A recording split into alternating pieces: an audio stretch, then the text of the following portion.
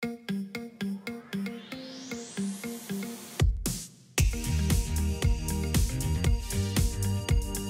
everybody, and welcome to another episode of Ok Xoomer. I'm Aaron Lichtig, your host today, Xometry guy and former Jeopardy champion. I'm also here today with my special co-host, Alex Lichtig, otherwise known as my second head, and he will be contributing some questions as well.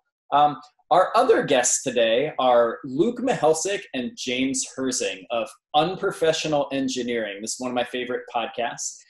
It is the foremost place for almost accurate engineering insights, and it is the second most popular podcast in Pittsburgh. Their day jobs, James leads paid social marketing, and Luke is a technical marketing manager both at Autodesk. So welcome, Luke and James. Thanks for being here. Thank you for having us, and that was an amazing introduction.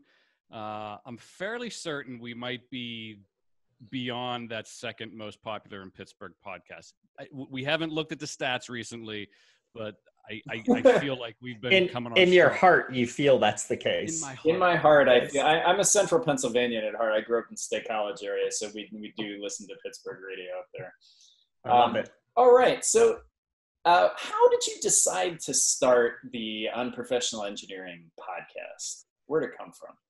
Yeah, so we kicked this thing off in 2016, and the original. I kicked this thing off in 2016. It was with one of my other friends who made it roughly 29 episodes, I think, and he didn't get rich quick, so that was very disappointing for him. And so he decided he no longer had time to do this, and that's when Luke got into the mix for the following, 170 episodes or so. I'm going to say the real beginning. The real beginning, yes. Yeah. But it really all started because I was interested in buying a smoker to start smoking meat, and I wanted to justify the research that I was going to be doing and thought this might be interesting for other people. And I didn't want to just know what kind of wood chips I throw in there or what kind of meat I could cook. I wanted to understand the CFD or the airflow involved in what I was doing. So once I got a little bit nerdy with my research, the first episode was born, and then we had Unprofessional Engineering. So where do you come up with the subject ideas for the show? Well, I mean, they're mostly me. James is, I don't know if dead weight is the right word. It's close. The operation. Luke's dead weight might be. No. In all seriousness. So what we do is usually Mondays or Tuesdays, or even Wednesdays now that we're in the middle of this pandemic and everybody's kind of busy and schedules are weird. James basically sends me a Slack message and says, "Hey, are we recording this week?" And I say yes, of course, because I love talking with James. And then we just kind of go back and forth on things we're interested in, things that are in the news. There's been a couple of times where we totally forgot we did episodes, which is really we have to look at our own episodes because what are we up to now, James? 205, I think. Yeah. 205. Wow. And then basically James poo-poos everything I say. And then about 10 minutes later, he says something almost identical to what I said. And I'm like, oh, that's a great idea. And he totally tricks me into thinking he's the one that came up with the ideas. So a lot of Jedi mind tricks. I will say though, that as the show's gone on and gotten more popular, we get more and more write-in suggestions. People will say, I love such and such an episode about an inventor or about a product. And they'll recommend something that they think is interesting that we could research as well. So that's a great source of ideas also. One of our coolest write-ins, as a matter of fact, you have your son sitting on your lap. One of our listeners wrote in and his son requested how do touch screens work. Oh. And I had no idea how a touch screen worked. So we actually did an episode specifically for this kid, this guy's son. And they were over the moon that we mentioned him on the podcast and stuff. It was pretty cool. That's a great episode. Now, what are some of the most memorable podcasts that you've had? Some of the most memorable guests or ideas that you, in those 205 episodes, you've seen? I'll let you go first, James. Oh, thanks, Luke. All the pressure. So we've had a number of great episodes with Greg from Xometry. I believe he's had, he might be our leading guest with 3 appearances. He always, and it sounds like pandering, but he's just such a smart guy. He knows so much about the industry. Luke and I are both engineers, so we're always interested in like the coolest trends like 3D printing and manufacturing. So those episodes were always great. We also had a really cool interview with one of the original inventors of the GPS system. So he invented the atomic clock that makes it all possible. And listening to him speak with the passion that he still has about the project and everything that he worked on over the years was just mind-blowing. The guy was on a whole different level of intelligence compared to Luke and I, or at least myself. I won't speak for you, Luke. I have a problem with my guests as well. Yeah, yeah. It was amazing though. And like, it was just unreal because the week before he was actually at Buckingham Palace meeting with the Queen and other royalty discussing some giant award that he won for his contributions to GPS.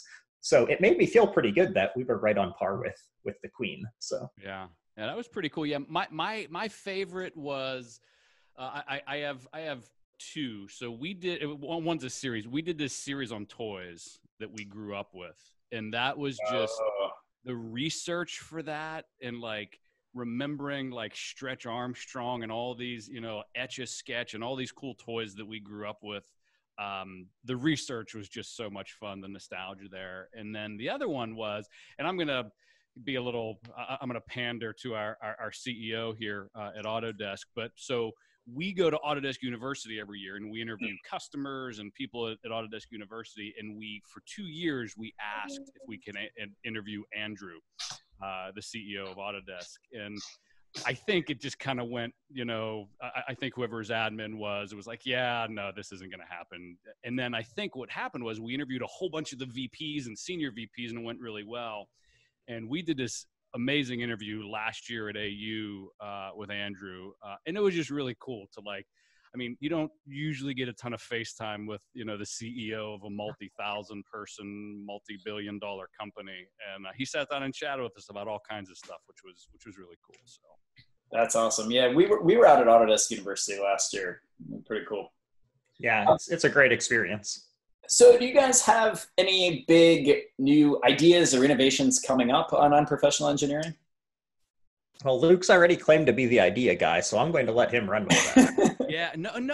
It's not ideas necessarily like anything net new, but I think the biggest thing that we try to do. So one of the things, you talked about topics and, we go from interviewing, our CEO to the person that invented the atomic clock to, how to smoke meats. So it's a pretty broad range of ideas, right? And I think what we do is we try to put ourselves in the shoes of an engineer who is sitting in a car, driving somewhere or on a bus or sitting at home or cutting the grass on the weekend and like, what would they want to listen to? And, so probably the newest series we started, James, is this Companies That Built the World. And what we've done is we've taken all these kind of companies, like Ford and Samsung and a handful of other companies. I'm kind of drawing a blank on all of them, but that's been one of our latest series that we've done. And that's been really cool to do some research. So that's probably going to be showing up in, the coming weeks and months going forward. Companies That Built the World. Engineers We Love has been a really good one. And who was the cat we did just recently that we couldn't believe we waited that long for? Wasn't Newton. It was the other guy. I'm drawing. I got nothing. I do have a mini series. Actual cat. Well, no, that might be a good episode. I have one that we could talk to. We do have a cool mini series, I think, on the books where there's two, I'll say kids, but guys that reached out to us. One recently finished high school and another one's still a senior in high school. And they came up with this amazing project, won this cool contest, and it was all about reducing concussions on when playing football. So they're changing the materials and the design of the materials inside of a football helmet to reduce concussions. And they were supposed to go out to Amazon and meet with some little known CEO there. They were going to meet with Russell Wilson of the Seattle Seahawks, for those of you who aren't huge football fans. And that all got canceled due to the pandemic. And they reached out to us as their next choice of people that they wanted to mentor them and ask questions to, which seems like a poor decision on their part, but I really liked it. If you can't talk with Jeff Bezos or Russell Wilson, talk to Unprofessional Engineering. Lichtig and James. Yeah, so we're going to talk to them about the process that they went through and what they're continuing to do to get this idea into testing and then maybe into an actual product. And what I love about this is that an unintended result of unprofessional engineering is the huge STEM influence that we've had. We get into high schools, we talk to all sorts of students, teachers play our podcasts for their classes kind of as background noise while they're working on projects, and being able to then interact with some students that have listened to us and then really gone on to do way cooler things than we've ever done already is kind of inspiring. For me. And we've had the opportunity too to give out some grant money this past year. That's right. Which was really cool, helping out some teachers, where they need, funding for, whatever they're doing in the classroom. So that's been kind of cool. So that's great. You guys are having an impact, not just with your direct listening audience, but with the next generation. Yeah. Well, speaking of the next generation, Alex, do you have any questions for James and Luke? No questions? None at all? I don't blame you. So okay. I have a question for your son. Whenever you grow up, what are you going to do? Are you going to be an engineer? What do you think? Maybe. You going to be an engineer? Whatever you do. Professional engineer or an unprofessional engineer? Don't be a civil engineer. And don't be an electrical engineer. That's kind of like our running joke. We actually had someone.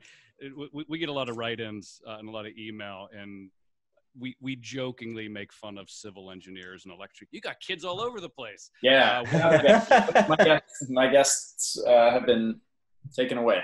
Yeah, so our running joke is we make fun of electrical and civil engineers all the time. So as long as your children don't grow up to be civil engineers or electrical engineers, they're good. All right, I will make sure that does not happen. Now, but before we started recording, we were talking about starting a podcast or starting an interview show. You guys have any good tips for people who want to do this or are thinking about doing this? Where to start? I think that's tip number one. Don't worry about that. Get out there, start making it happen. We didn't know anything about podcasting when we kicked off. We might not be the biggest podcast in the world, but we've really got some good traction with what we're doing, and it's been pretty rewarding seeing the growth. But I think if you just get out there and start talking about something that you're interested in, your passion's going to come through, and that's going to make for good content that people want to listen to. In addition to that, Luke can speak to this better than I can. The sound quality that you're going to be going for is super important. Yeah. That's top of line. If you listen to some of our older episodes, not that good, but we've been lucky enough to invest in some other equipment, and just the sound quality's gone up. And as that happens, people continue to listen more and listen longer to your episodes. So I guess get out there and start working. Make sure you have good sound equipment. Yeah. And then the other thing too, I would say is there's some consistency, and, you want to make sure that, and I don't know what the right number is for you or whoever, is starting one, maybe it's daily if you have the time, maybe it's once a week, maybe it's, once a month, but like whatever you commit to, think about that person that's listening to your podcast. If you say every month and then that 30 days rolls by and there isn't another podcast, they're not going to come back. So whatever that is, so if it's a month, if it's a week, we release every week. Which I think is a pretty good cadence. If we could figure out a way to monetize this thing and make some cash money off of podcasting, maybe we'd do more episodes a week, but 2 a day. But definitely make sure you do this on a consistent basis. If you're like, you do 5 and then nothing for a month and then 10 and then nothing for a week, it just doesn't work. So be consistent. All right. Well, James and Luke, thank you so much for joining OK Zoomer today. We'll be back with another episode in roughly 2 to 3 days, which is our general cadence. Perfect. James and Luke, thank you so much. It's been great chatting with you. Thanks a lot. It's been fun. Bye now. Bye.